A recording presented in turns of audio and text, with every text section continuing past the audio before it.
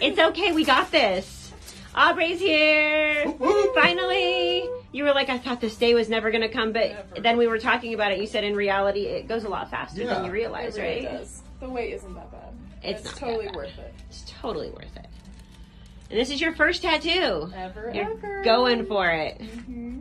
By the best. Love it. Oh, thank you. You're welcome. Thank you for letting me have freedom to create.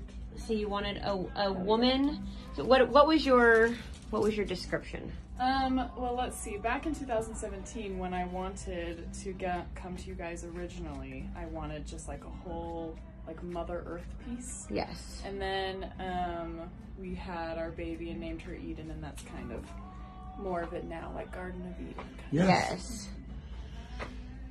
I had fun creating this. It's beautiful. So pretty. She's so pretty. There's some that right away I get the vision in my head. So like yesterday morning, I was like, it just kept flashing in my head. So it was pretty fun. We were just talking about that when you were out of the room, babe. Like, how do you come up with new ideas all the time?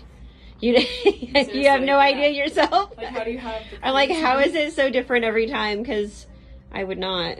It's like I can't even think of a new meal to make tonight. Remember when I was like going to do the whole mermaids and moon thing for a while? I was like, how many different versions can I come up with? But you do. You keep. But like that last one, I love how it's positioned and looks, and her face is cute. Go ahead and turn your hip forward slowly. Oops. But I just want the faces to be bigger.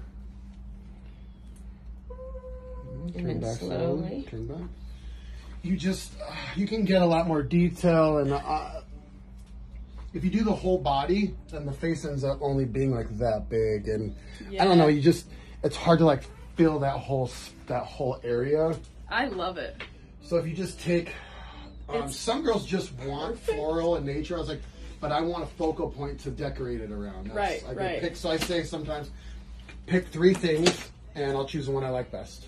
And fortunately, the tattoo gods praise me, and nobody's not liked anything in a long time. If you didn't like it, I would have been like, here's your deposit back.